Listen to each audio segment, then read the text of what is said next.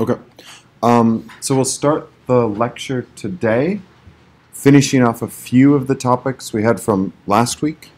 So we finished last week more or less with these morphological ideas of opening and closing, and we had a few specific use cases where they come in quite well. I'll make this full screen. There. So as kind of a quick review on those topics, we had sort of the idea of opening, where we take extraneous pixels and delete them so that you have the pixels before and the pixels afterwards, and those areas are removed. And closing, where you had sort of holes or gaps in your image, and you used morphological operations to fill those up. And so where this actually comes in handy is with a sample like this, where we have sort of a bone sample, and we'd like to know what the air fraction is inside of this bone. And so there is, for us, a very clear boundary to this bone, but it's not immediately obvious how you would actually count the pixels that are inside there. And so there's a number of different approaches you can take. One of the easiest things to do is sort of erosion or dilation. And that's where we can perform the closing operation and start to fill in those holes. And so we don't add area outside the bone, but we add area inside the bone.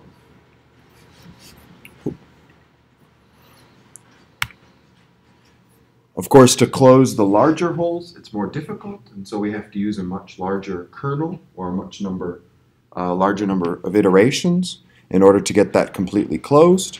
And so we end up with sort of excess area around the border that isn't part of the bone sample itself. And so we end up with these kind of artifacts because of this edge effect that we talked about last week. So of course, different kernels give us different results. So as we showed, there's a number of different sort of neighborhoods you can use, or kernels or structure elements, depending on what you're doing.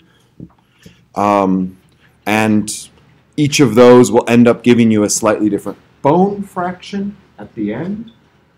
And the important part to note here is really that there is sort of a variance. And so if you're comparing samples and your samples, you know, are healthy at 48.5 and unhealthy at 49, then your post-processing is incredibly important, because that's easily the difference that you're seeing due to the post-processing, not necessarily due to differences in your samples. There's, of course, alternative techniques, convex hull, and that's where you sort of assume you have a convex shape, and then flood filling, where you connect all the pixels that are connected together. So for those of you who use Microsoft Paint, you have the paint bucket tool, and that sort of fills in the whole region that's connected together. Boom. So we had this with segmenting fossils, surface area perimeter, and that was really it for those slides. But just as sort of a quick review of what we were doing before. Oh no. So now on to the slides for this week, and so this is really continuing on the basic segmentation things we had before, and moving on to more advanced techniques that we can use. So there's different references for this. These are all fairly advanced reading, but if you're interested, they'll give you a lot more detail on sort of the basis for these approaches and why we use them. In terms of the outline, and we'll potentially deviate this for a little bit. We'll have the kind of motivation, so many samples, difficult samples, training and learning, what some thresholding methods that are automated are, and so how we can apply them. This idea of sort of feature vectors, where we'll use more sort of machine learning representations of images, so in this table form rather than just a matrix, and sort of how that feeds into superpixels and beyond. And then some ideas with contouring. And so that problem that came up at the end of the lecture last week of how you actually go about finding the boundary of this bone, we'll go into more detail with. So yeah, so again, what we sort of looked at before, first lectures were sort of image acquisition and representation, and then enhancement and noise reduction, and we'll get back to some of those ideas today. Understanding models and interpreting histograms, and then sort of ground truth and ROC curves. And so last week, what we specifically covered in more detail was this idea of choosing a threshold. So when you look at a histogram, how can you pick a threshold for this value? And then improving the segmentation, and then some of the things to be concerned about, like partial volume effect. And so one of the areas where segmentation fails is this inconsistent illumination problem. And so that's where you end up with this sort of same exact cell image, but you have different illuminations. And so if you're using a light bulb in the background, you have the 60 hertz or 50 hertz, I guess in Europe, pattern that comes in. So if you take your images too frequently, if you at the top of the curve, it might be brighter, and if you're at the bottom, it might be lower from just the power. If you are dealing with light bulbs, they need time to warm up, and so if you start taking pictures before the light bulb's completely warmed up, it might not be as bright. And fundamentally, what you end up with are 8 different images here of exactly the same sample with different amounts of illumination. And so when we look at the histograms in sort of this first block, we see that those histograms are all shifted. And so picking a single threshold to work for all of those samples would be quite difficult. And so yeah, if we take the example of sort of a 0.6 threshold, which is what we used before, and it worked fine, we end up with a number of different images with exactly the same threshold and very, very different volume fractions. And so here, if you just look how much of the image is taken up by cells, it ranges from 1.4 to, I think, 24 is the highest. And so clearly this is very problematic, because if we're measuring a volume fraction and we're trying to do some kind of analysis later, 1 and 24% volume fraction are hugely different. And so this is a terrible starting point for doing any kind of further analysis. And so we need to somehow come up with a way to compensate for that. Another example where it fails is this sort of idea of canaliculy. And so here we have sort of a bone sample. We have the clearly visible cell structures. And then we have sort of small structures coming out of the side. And these are called canaliculy. But basically they are much harder to see, and trying to segment them is very difficult. And so if you want to sort of find the bone structure, or the cellular structures, that's fairly easy. But if you want to find the small channels that connect them together, that gets much more difficult. And so, we have this partial volume effect. We have noise that comes in. And so there's a number of things that make it a lot harder to actually do that segmentation. And so that's something that just picking a simple threshold doesn't do for us very well. And then kind of a final area where segmentation fails, this idea of sort of a brain cortex. And so this is highlighted here in red, where the cortex is barely visible to the human eye. Tiny structures might hint where this is located, but a simple threshold is insufficient for kind of labeling this cortex region. And obviously, in reality, this isn't red. This is just black and white, but the red is used to kind of show you where the cortex image might be. And that, if you try to kind of do simple thresholds, here's the original image. Here is kind of picking 4 evenly divided points for cutting off and showing them in color over there. And that you see none of those correspond with that red region we're trying to label. And so picking a single threshold won't help us with that problem. So for the first few examples, one of the things that can make our life much easier is this automated threshold selection. And so if you use tools like ImageJ or Fiji, this is one, when you go to threshold, this is one of the first things you see. You see all of these different items in the menu that let you pick a threshold automatically. And so This is entirely sort of unsupervised, and for images where illumination changes, this can work very, very robustly. And so for the automated methods, there's kind of 3 different approaches we can take. The first one is this sort of histogram-based approach, where we look at the histogram, and like we did before, you kind of saw 2 peaks, and you then try to pick a point between the 2 peaks. So you can use finding local minimum, you can try to find sort of the 2 modes, and then take the average between them. You can do sort of minimum and maximum entropy, you can perform some iterative methods, and this is sort of the Otsu isodata intermodes class of techniques that we can apply. The next method, or the next sort of group of methods, is this image-based methods. And so these look at the statistics of the threshold images themselves, like entropy, to estimate the threshold. And so basically you can look at the image itself in order to try to pick values that make sense. And so this would be a much more image-based approach rather than looking at a histogram and picking a value based on this histogram. The final kind of method is this results-based approach. And this is where you search for a threshold which delivers the desired results in the final image. So this can be when you know, for example, the size of your cells are between 200 and 10,000 pixels, that you can adapt your threshold and sort of iteratively go through until you find objects that are 200 to 10,000 in size. There's a lot of different ways to do this. This also can be a results method driven by you have a ground truth of something you're trying to find, and you just optimize this area under the ROC curve, or you optimize the true positive rate, or F1 score, or any number of these metrics.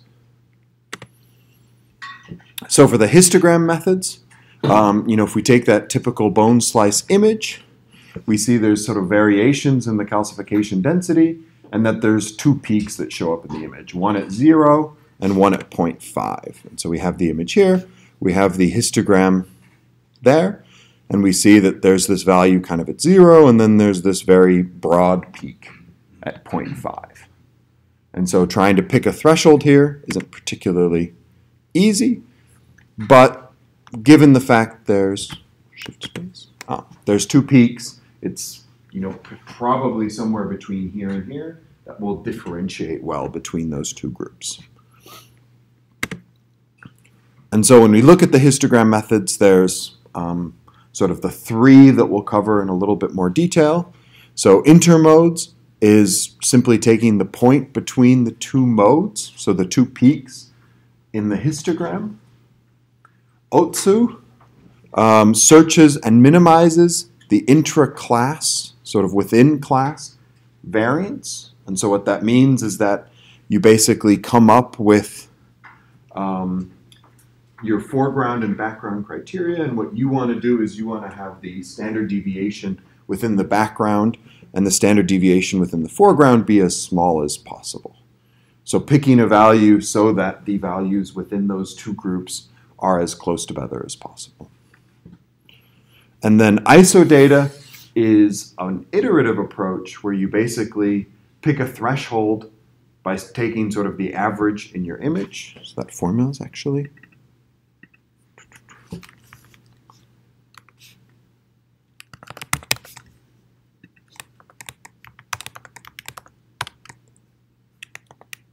good. Now that formula is correct.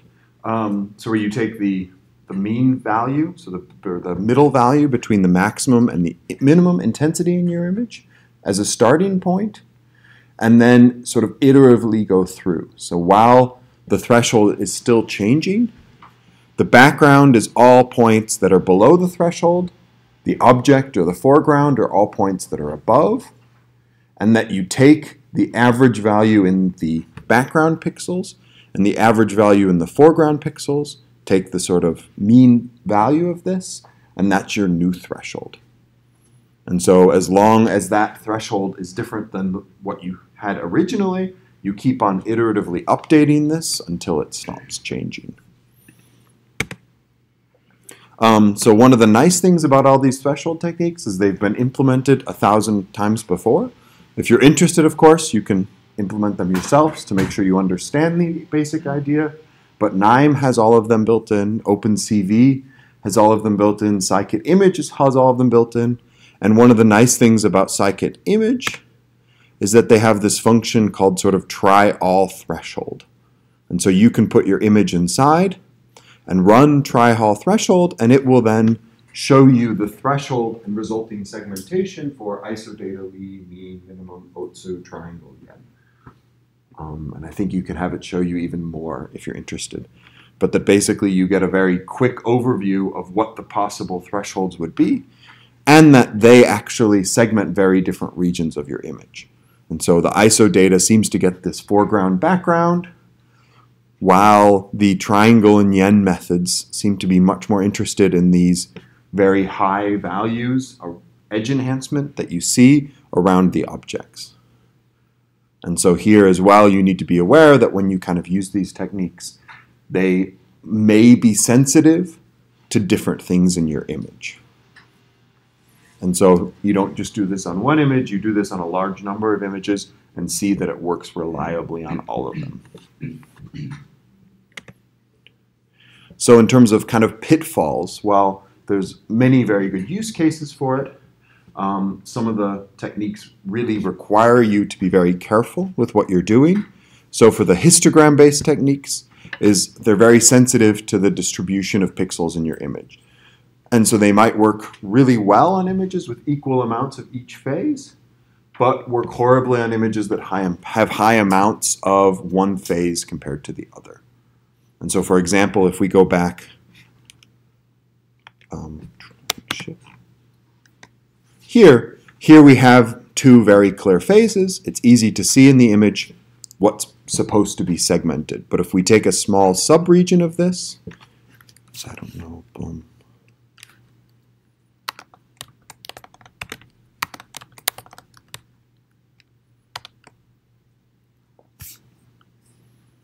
Where there is almost no bone, so maybe that's not the right one. So there's no bone in this, or there's no, cellular structures in this part of the image. And so if you run that on this region, what you see is that it finds something to segment. So it finds two peaks, it separates them, and it decides that one's the foreground and one's the background. Well, we know looking at this image, there is only one phase, there is only bone. And so if you apply this technique on an image where there is 100% or 0% of one of the phases, then you end up with it trying to find small differences in this phase that are big enough to kind of make a segmentation with. And so while it potentially found an interesting pattern in our image, it did not find the holes in the bone versus the bone itself. And that's because it had an image that didn't have any holes in it. And so it searched for kind of the biggest difference it could find.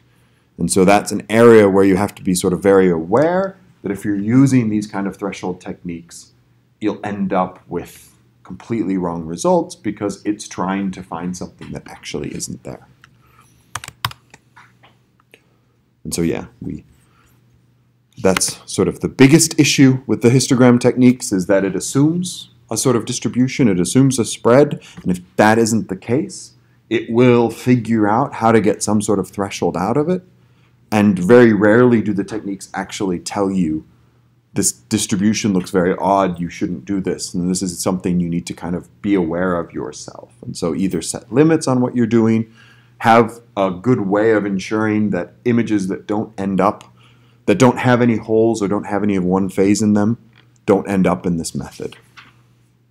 Or often, you can pick a threshold for a group of images at the beginning, and if your current threshold doesn't fall in that range, then you throw out that image as being invalid. So image-based can be sort of very sensitive to noise, and large noise content in the image can change the statistics. And so particularly if you're doing something that's sort of entropy-based, you have to be very careful with your noise levels, that noise can cause that technique to fail completely. And then results-based are sort of inherently biased by expectations. And so if you're using a technique that expects to find objects between 200 and 1,000 pixels, you will, in all likelihood, find objects of that size, even if they're not in fact there. Because if your technique simply iterates and changes parameters until it finds that, it will spit out that result. And we have very good examples of sort of where that fails, and that's particularly important when the results method is a deep neural network, because these are able to do even more complicated kinds of analyses, and when you give them a very clear goal to find, they're very good at pretending they found that, even when a visual inspection shows you that they're doing something completely nonsensical. So in terms of kind of the realistic approaches, because a lot of these techniques will not always work, and it's often very difficult to test and prove that your technique is always reliable. So one of the best ways for doing this is really a model-based approach. And so this is where you try to really simulate everything that's going on in your images. And so that's what we did in one of the first slides with this illumination change. Rather than taking 50 images, manually segmenting them and showing that your automated threshold gets the same result, you can simply add an offset to account for the fact that each one of those images has a different illumination, and then apply your technique to see if it in fact worked well. It obviously doesn't cover everything, and you have to be able to sort of imagine very well all the different problems your images can have. And so it requires a very careful examination of everything that's going on, but it's a fairly reliable approach that doesn't require a huge amount of effort. The second is really this sort of sample-based, where you kind of apply the methods to each sample, manually check that it worked, and keep track of what thresholds were used.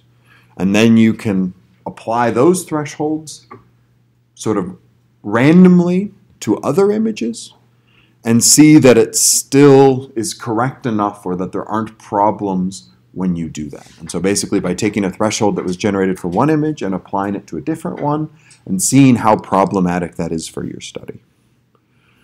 Another one is or the last one is sort of this worst case scenario, and sort of come up with a worst case scenario with in terms of noise, misalignment, image quality, whatever other factors might come in, and assess how unacceptable the results are and how easy it is for you to detect that this has happened.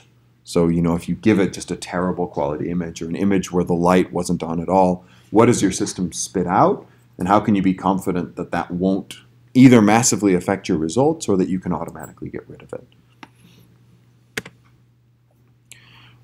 So one of the other techniques, and this kind of goes back to the caniculi thing, is this idea of hysteresis thresholding. And so this is where you end up with images where large structures are very clearly defined and smaller structures are difficult to differentiate. And so sort of the partial volume effect. We can fix that as well. There's a hysteresis threshold plugin for image J, where it's sort of directly implemented, but it's a fairly straightforward technique to kind of implement yourself. And so here we end up with this image we had before of the bone sample. We can zoom in a little bit, where we have sort of the intensity values here with the histogram. And so this shows you how many pixels. We have this on a log scale because it makes it a lot easier to see where the different groups are. And so this is the number of pixels that fall into each group. And this is a manual kind of grouping of the pixels, where the pixels here in sort of gray are pixels that are very clearly cell or background. These pixels are somewhat in between. And so if they're touching something that's part of the holes that we're looking for, they probably are background, but if they're disconnected from it, they're probably not. And then the green values here are the ones that are very clearly part of the bone. And so that when you end up with these sort of groups where you're very confident about the bottom and the top, but there's this area in between that you're not so sure about, that's where you end up using an approach like the hysteresis threshold, where you can basically say, this part is very clearly bone, this part is very clearly air, but some of these values in between are a lot harder to say. And so we can plot that here, where we have the same group shown, with the green being the very clearly bone, the white being the background, and then this yellow being things that we're not sure about. And all of these values we sort of have to define manually.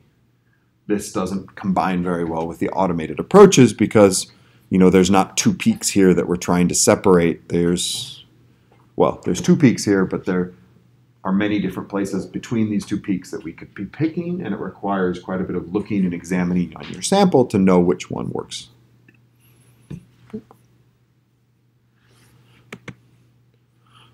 And so basically what we end up with is this sort of Goldilocks situation where you have sort of mama bear and papa bear. One threshold is too low and the other threshold is too high. And so here, we don't get enough. We see that even this region isn't filled in. We don't get the small little structures that come out. But when we do this threshold at 110, we have way too much. And you'll find that you very often end up in situations like this where neither sort of the lower, the higher thresholds make sense, and that you in fact want something in between. And so of course you can always try to do sort of opening or closing on these images, but when you have this many sort of stray points, the likelihood that you can clearly differentiate between this object and this object becomes harder and harder to do.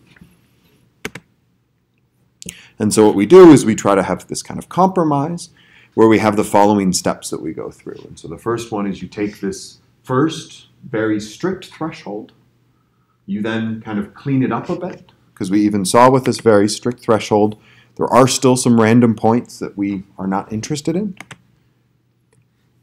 You then sort of take the second threshold with the higher value, you combine both of the images, and you then keep the between pixels. And so what we define that as is the pixels that are connected to the first, so the more strict one when we remove the objects, and from the second. So we have the second image, and we only include parts of the second image which are touching parts of this image. And so what that looks like is that you have sort of your original threshold, you remove your small objects, you then have your looser threshold, and then both thresholds overlaid on top of each other, and then your connected thresholds. And so basically you grow this into this. And so anything in this that's not connected to here will be removed. And so now you can see we start to get these little canicular structures that are coming off the cells without getting a huge amount of the noise in the background.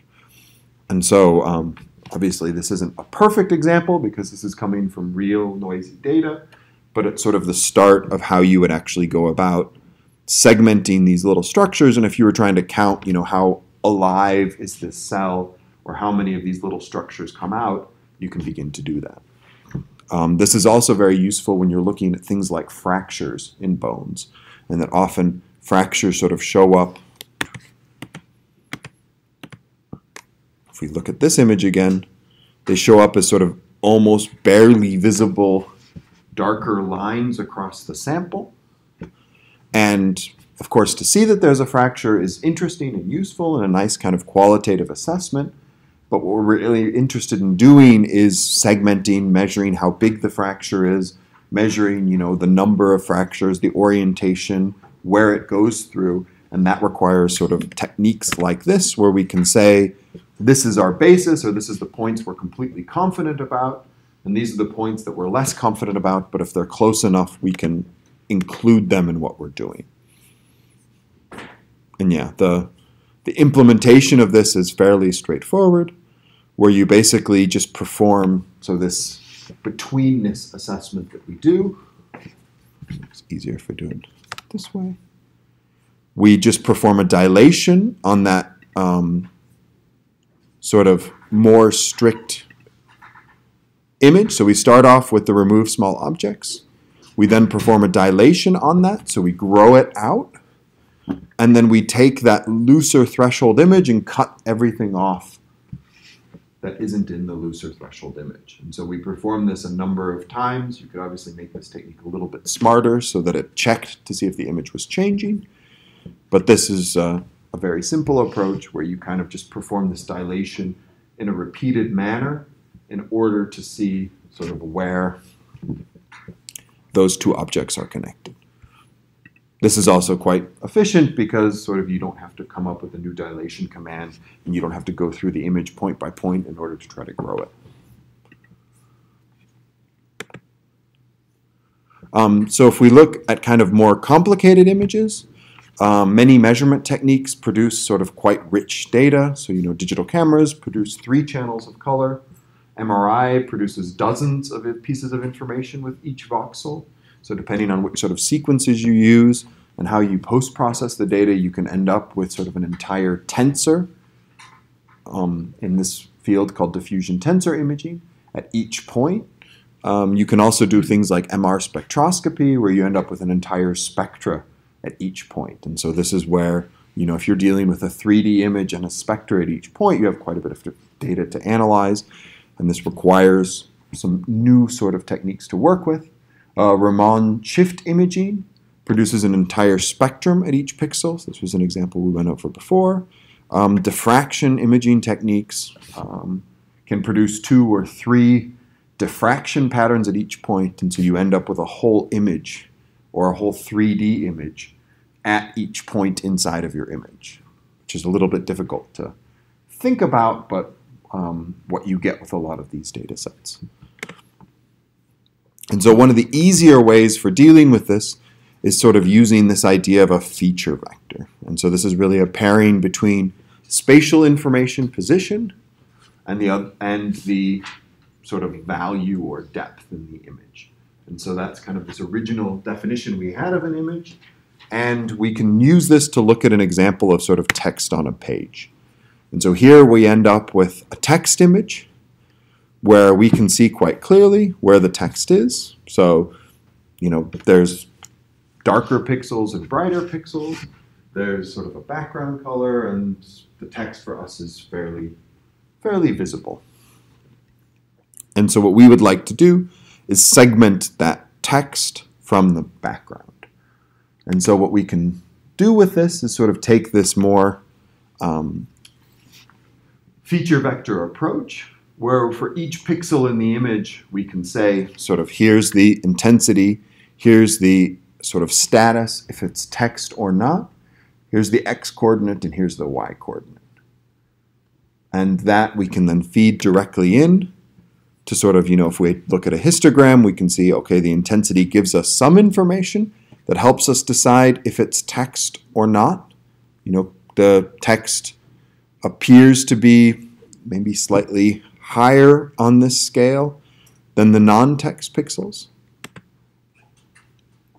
And then we can make an ROC curve, just like we did before, where you end up with sort of this intensity, and then you pick different thresholds in order to come up with a whole curve. And we see that just using the intensity by itself gives you this area under the curve of 0.82. You can now add information to this image where you, for example, use these edge enhancement filters that we talked about in the second lecture.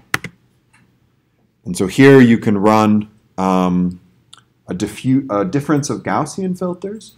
And so here, a difference of Gaussian, you basically do a small filter on the image, and then a larger filter, and you take the difference. And so the idea here would be the small filter gets rid of the noise in the image, and the large filter gets rid of the background. And so here we have 0.5 as sort of the small sigma for the first part, and 10 is the large sigma for the last part. We can change these values. So if you make the first filter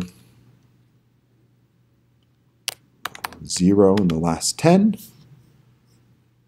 then you end up with a lot sort of more noise, I guess, in your image.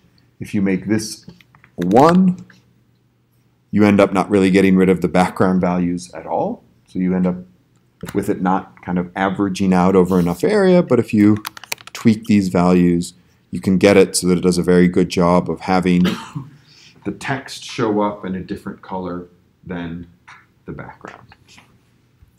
And so we can continue to play with or optimize these values until it's helping us differentiate between these two groups well. And so with this value, we now see that sort of the text is blue in this image and most of the background is red, versus this where we had kind of the problem that there's some blue values here and the background is a whole range of values, which makes it very difficult to decide a single cutting point for getting the right image out. So yeah, we can plot the distributions of these graphs again, where we show sort of which is text and which is not text, and we see that this is a bit better differentiated between these two groups. We can also see that the scale here is log, which means that even a small differentiation means there's sort of orders of magnitude more pixels in this group than there are in that group, which makes it very easy to differentiate between them. So now if we make a ROC curve based on sort of a combination of intensity and edges rather than just intensity or edges by themselves, we get sort of a much better result. And so that we can benefit from having multiple pieces of information that we bring together in order to make this classification.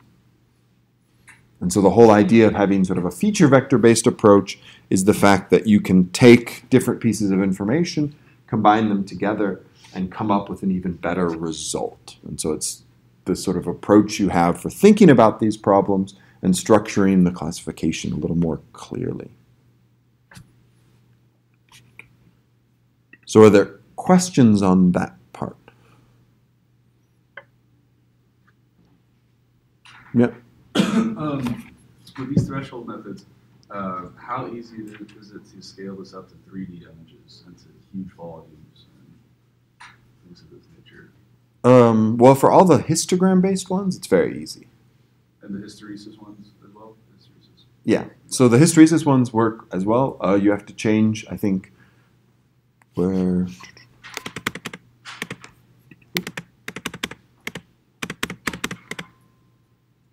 There. I think we have disk here. You need to change that to ball if you're doing it in 3D, because your neighborhood isn't a 2D neighborhood anymore. Your neighborhood becomes sort of this 3D area, but that's the only thing you need to change. Of course, the biggest problem with doing 3D images is that if you have approaches like this, it takes just much longer to do every step, and you have a much harder time of sort of visually inspecting it. Because if you have sort of 2,000 by 2,000 by 2,000, going through all the slices in detail is very, very time consuming. And so that problem sort of makes it a lot worse, where, this image, we can try all the thresholds in, a matter of milliseconds and then plot all the results on one page. With that, if you're going to do trial thresholds, it could take you 10 minutes to get the results, and then you'll have to plot them and somehow visualize them and compare them. And then you'll have to try that for different samples, and so it can get quite time-consuming. But fundamentally, all of these approaches apply just as well in 3D as they do in 2D. And this is also an area where Scikit-Image has invested a lot of time and energy, NIME as well, to making sure they support 3, 4, 5, 6-dimensional images for all of these different operations. Does anyone here use OpenCV? Or has used it before? Okay. Well, OpenCV doesn't support 3D images very well, and so most of the operations that are there only work in 2D. They're very fast and very well implemented in 2D, but they don't work in 3D. And so if you were deciding which tool set to use, it would be better to avoid OpenCV for 3D images, because a lot of the things you'll sort of have to go implement or develop yourself, where NIME, Scikit-Image support 3D for almost everything that happens. Are there any other questions on that?